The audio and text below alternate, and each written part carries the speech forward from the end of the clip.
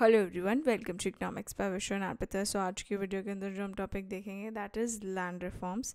इसके अंदर हम फेज़ 2 को देखेंगे। So there were few failures in phase 1 जिसकी वजह से फेज़ 2 वाज इंट्रोड्यूस्ड। ठीक है, so these are few reasons. सो जैसे कि पता है इंडिया के अंदर लैंड को बहुत ही प्रेस्टिजियस माना जाता है। So it is a symbol of social Prestige, status and identity. But that is unlike other economies, जिसकी वजह से लैंड रिफॉर्म प्रोग्राम जो था वो इंट्रोड्यूस हुआ था, जहाँ पे इट इज़ नॉट जस्ट इसको सिर्फ एक इकोनॉमिक एसेट नहीं देखा जाता, but it is also seen as a source of earning. Land को बोला जाता है कि अगर किसी के पास लैंड है तो you can rent it out and earn income on that.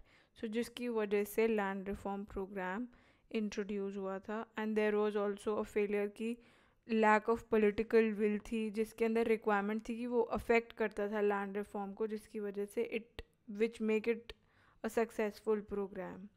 और रैम्पेंट करप्शन थी बहुत ज़्यादा पब्लिक लाइफ के अंदर, पॉलिटिकल हिपोक्रेसी बहुत ज़्यादा थी, लीडरशिप के अंदर जो फेलियर्स थे इन इंडियन डेमोक्रेटिक सिस्टम, जिसकी वजह से फेज़ 2 वाज इंट्रोड्यूस्ड। ठीक है, सो फेज़ 2 जो है that is the second phase of land reform, जो कि ट्रेस किया गया था in the process of economic reforms.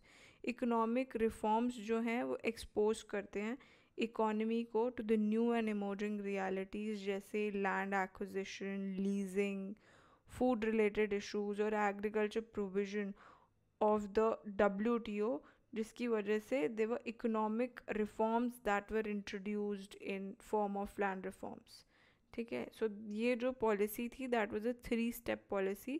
इस 3 स्टेप पॉलिसी जो थी this was adopted by government of India because there were issues in the land reforms. First इसके अंदर स्टेप पॉलिसी के अंदर फर्स्ट स्टेप जो था दैट इज़ मैप करना है लैंड को केयरफुली और असाइन करने कंक्लूसिव टाइटल्स। सेकेंड था डिवाइस करना फेयर बट स्पीडी प्रोसेस होना चाहिए लैंड एक्विजिशन का। Third was put in place a transparent और इफेक्टिव लैंड लीजिंग पॉलिसी होनी चाहिए। बहुत ही ट्रांसपेरेंट होनी चाहिए। ऐसा नहीं है कि लैंड ओनर को वो चीज़ें नहीं पता जो लीज, तो so there should be a transparency कि एक कॉन्ट्रैक्ट बनेगा और जो लीजी है और जो लीजर है should know each and every thing about that particular contract.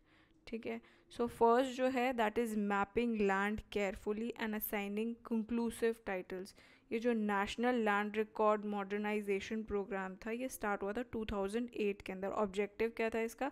Objective था कि अपडेट करना और डिजिटलाइज करना है लैंड रिकॉर्ड्स को by the end of 12th plan. So but eventually जो इंटेंट था ये मूव कर दिया गया from presumptive title to conclusive title. Presumptive title क्या होता है कि रजिस्ट्रेशन अगर हो गई है ऑफ द टाइटल, उसका मतलब ये नहीं कि उस इंडिविजुअल को वो ओनर भी बन गया and that is not legally valid. Conclusive title क्या थी कि अगर रजिस्ट्रेशन हो गया that means that particular person is also the owner, so that is conclusive title. So that was the first step of the policy. Second था device करना है fair but speedy process होना चाहिए लैंड एक्विजिशन का, जिसके अंदर government of India ने पास किया था लैंड एक्विजिशन बिल 2013 के अंदर। ठीक है, सो जो बिल था बिसाइड प्रपोजिंग जो अमेंडमेंट्स थी land acquisition, rehabilitation and resettlement act 2011 के अंदर जो हुआ था, उस बिल को 2011 के अंदर प्रपोज किया गया कि इसको पुट करना है इन अ प्लेस ऑफ ट्रांसपेरेंट होना चाहिए, इफेक्टिव होना चाहिए और स्पीडी लॉ होना चाहिए, and that should be regarding the need of land reform, और that is basically related to the leasing and acquisition कैसे होगा। सो बाय 2015 के अंदर नई government I at the centre, जिन्होंने प्रपोज करा न्यू लैंड बिल, एंड उसके अंदर ये चीज़ थी कि there should be right to fair compensation and transparency in land acquisition, rehabilitation and resettlement bill 2015। M यही था कि रिमूव कर देने जो भी सारी इनएडिक्वेसीज हैं, जो भी लैंड एक्ट 2013 के अंदर था, जो भी इनएडिक्वेसीज हैं उसको रिमूव करना है। ठीक है, सो कंट्री जो है वो अफोर्ड नहीं कर सकती थी वो कॉम्प्रोमाइज़ करे economic security of land owners को in the process of evolving a speedier process के अंदर। ऐसा ना हो कि लैंड की सिक्योरिटी ही चली जाए। So that was not something country afford कर सकती थी कि स्पीडियर प्रोसेस करना है तो ओनरशिप ही चली जाए, नहीं ऐसा कुछ नहीं।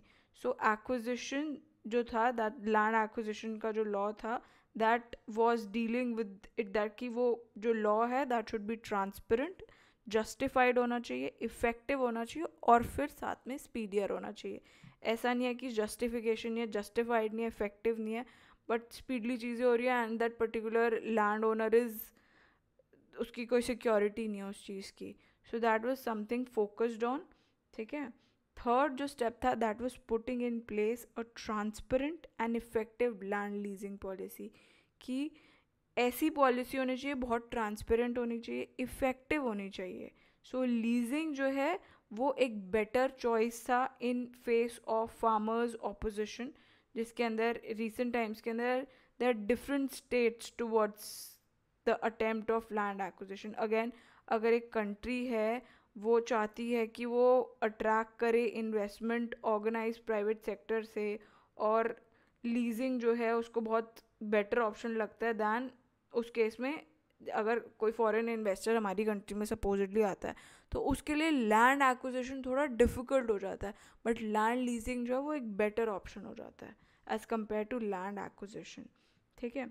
सो इसके अंदर यही था, गिविंग प्रिमेसी टू लीजिंग जो है वो काफ़ी प्रॉब्लम्स को सॉल्व कर देगा. जिसका मतलब ये है कि इसके अंदर देयर फ्यू प्रॉब्लम्स, कि it will keep land ownership in the hands of existing farmers. जो फार्मर्स हैं उनके पास ही लैंड एक्विजिशन का जो लैंड ओनरशिप है उन्हीं के पास रहेगी, वो बस लीज कर देंगे. जिससे क्या होगा, जो मासेस हैं, जो काफ़ी अनएम्प्लॉयड हैं, जो लैंडलेस फार्मर्स हैं, उनको एम्प्लॉयमेंट मिल जाएगी. ठीक है. So that was something that was focused, जो कि प्रॉब्लम्स थी जो कि इस तरीके से सॉल्व करी गई.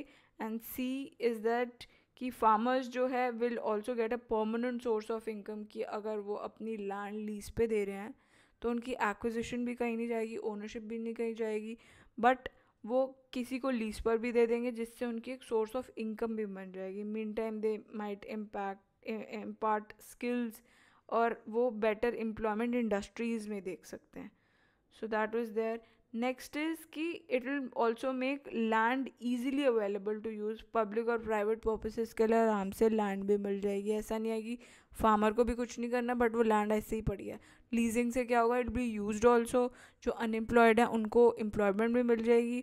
मीन टाइम फार्मर को अगर लैंड पे काम नहीं करना तो वो कहीं और देख सकते हैं. They can probably contribute in industries इन सम और द अदर फॉर्म. ठीक है. आई होप आपको अच्छे से phase 2 about the land reform समझ में आया होगा. Thanks for watching. Bye bye.